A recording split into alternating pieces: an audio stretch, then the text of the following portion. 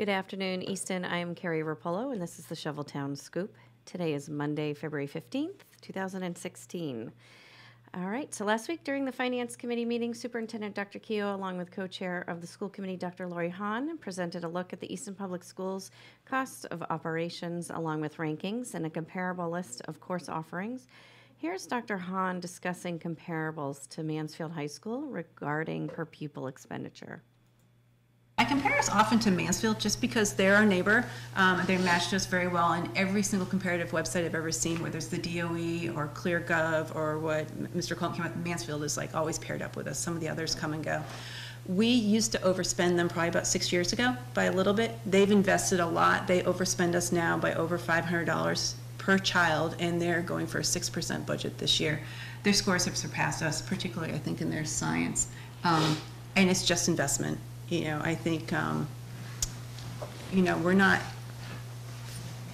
declining, but we are not moving forward the way I think we're capable of. Dr. Hahn also went on to explain that the Easton Public School students may not be keeping up with the current curriculum when answering the question of where we may fall short when comparing Easton to other school districts. Let's take a look at her discussing those facts. Look at the DOE website, there's something called annual yearly progress, which is how you compete against yourselves, and in several different categories we're not keeping up with that, and particularly in moving our children from proficient to advanced. And that, and to me, when you talk about personally what I think about, it's that niche too. Are we challenging kids as much as we could? And I think we're falling short in some measures on that. Mm-hmm. At the same meeting, Town Administrator David Colton presented the town's fiscal year 17 budget and explained what happens if we use the stabilization fund to allow for a 2% increase in the budget. Here's a clip of David talking about that. An alternative to that was utilizing some of the stabilization fund to allow a 2% increase in the budget. What we would do is we would use stabilization fund to fund those uncontrollable and fixed costs. And when you take those away, it allows for a 2% increase in the operating budget. So that's how we got to 2%. 2% wasn't a magic made-up number. It was, hey, what happens if we take stabilization fund, fund all those things that aren't operating costs that we don't have any control over, and then see what's left in revenue and divide that up in the operating budget, so they came to 2%. Mr. Colton also discussed a much-needed override budget, focusing on various department heads. He asked each department head to give him a presentation. So let's see who he targeted and the reason why. He asked some of the department heads to submit two budgets. Their 2% budget, or their level service budget, plus their override budget. Those departments were Health and Community Services, Public Works, Police, and Fire. I know other departments have needs, but I thought these were the ones that we should focus on. If you'd like to watch the Finance Committee meeting that is inclusive of Dr. Keogh, Dr. Hahn, and David Colton's presentations regarding the fiscal year 17 budget, you can view it on our website, which is eastoncat.org, and you can find the Finance Committee dated February 10th.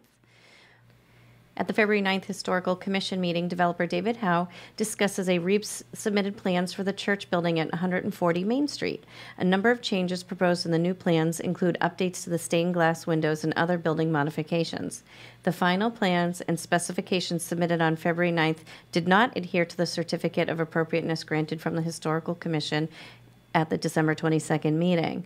Here's a clip with a little bit of a back and forth between Wayne Beatler, representing the town, members of the commission, and developer David Howe. At that meeting on the 22nd, it was discussed that final plans and specifications that reflect the agreement and the certificate of appropriateness would be submitted for commission approval. Which we did. And that is what we are here to discuss tonight. Like some of them are But here, but then there's the so we'll go back revised. to, I'm gonna leave the shingles that are on there, the special So like shingles. the A 2.2. Yeah, so we'll go by the ones that were submitted on the 22nd. There were none submitted on the 22nd. The commission needs final plans and specifications that reflect the certificate of appropriateness, that reflect So- the agreement Hold on on. the 22nd. So we're having a meeting, We are having a meeting to accept the final plans and and specifications. you're saying you don't have the final plan specifications. You have submitted them. That is what we are looking at here. Okay. These are the plans and specs submitted. Yep. Does the commission approve these as accurately reflecting the certificate of appropriateness? So we have to take, is this a votable? They don't match. So They don't match. They don't match. They don't They're not match. accepted. They do match. Well, can we kick It's out just the an A one and like B. the R? Because that There's has just two two options, that's all versions. there is. Can we approve the version? And is there enough That detail? goes with- And is there enough specification in 4 of the 5 You know what? sheets? I'm withdrawing it. You guys are ridiculous. This is foolishness. You know what? You're not put here to do this. This is crazy. So pull my building permit. If you would like to watch the Historical Commission meeting dated from February 9th, you can go over to our website, eastoncat.org, and you will find it there. All right, so the town of Easton has partnered with CGI Communications to provide us a series of online videos that highlight everything our community has to offer residents, vendors, and business owners. With this partnership, business owners will be able to take part in showcasing their businesses with the town of Easton to help boost their presence in this competitive marketplace. If you're a business owner and would like to participate in this townwide program, you can find more information on the town website and click on the Economic Development Council's link at easton.ma.us. All right, so next up, let's take a look at the Oliver Ames sports schedule as the winter sports are coming to a close. If you would like to find the most up-to-date information on sports schedules, you can go over to hockomocksports.com.